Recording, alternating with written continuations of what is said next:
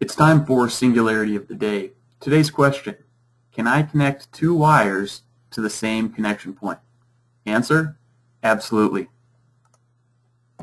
As you can see here in this existing route, we indeed have two wires going to the same pin, same connection point. How were we able to do this? And in fact, there was a challenge that we ran into answering this question. Let me show you what I mean. Let's reroute our wire.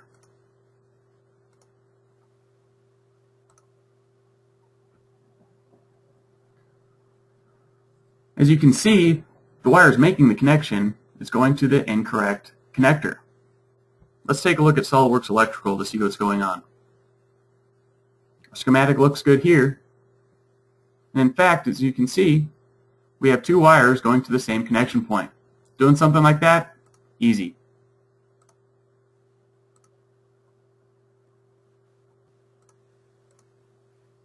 All you have to do, draw multiple wires and make them end at the same point. It couldn't be easier than that. But what's going on here when it routes to the wrong component? As you can see, our wire should be going J1 to J3, but in fact it's going J3 to J6. SOLIDWORKS Electrical allows us to control this. You can do this with an overall project using our wire cabling order, or in this case I'm more interested in a particular wire. So I'll just right click on the wire, go to Wire Cabling Order. As you can see in our list of wires, we have our origin and destination. And in fact, we can see our problem, J6 to J3. That is not what we want. We want J1 to J3. To fix this, simply select the wire and select the desired component.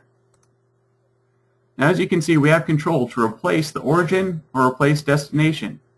We want to replace the origin. After making this correction, let's reroute our wire.